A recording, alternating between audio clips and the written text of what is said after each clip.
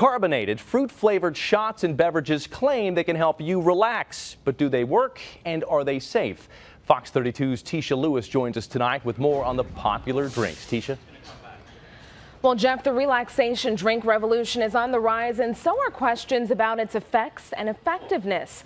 The anti-energy drinks are in the soda aisle and boast it's an alternative to booze, medicine, and more. I'm drinking at the moment Koma Unwind Zero, and we also have the Koma Shot, which is the 2-ounce. The claims are bold. 5 hours of relaxation just minutes after the first sip. The recent rise in relaxation drinks has many asking, does it work?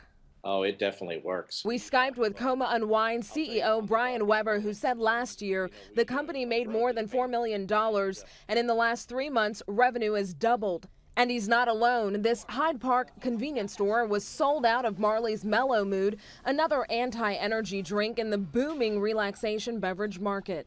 This is a drink. We're moving fast here.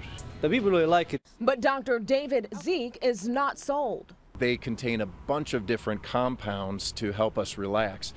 They include melatonin, kava, Valerian Root, this L-theanine, which is in green tea leaves.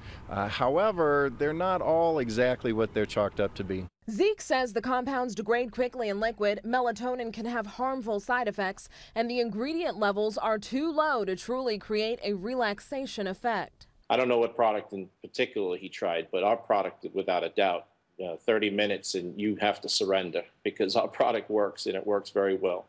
When you have people calling... When you say that 30 minutes you have to surrender, that means if you're driving, you need to not be driving?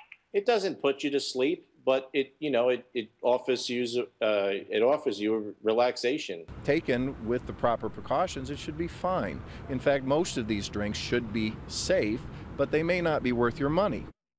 Tell that to the 31,000 plus Facebook fans of Koma Unwind. Most relaxation drinks are considered a dietary supplement and are not regulated by the Food and Drug Administration. Jeff, back to you. All right, Tisha, thanks.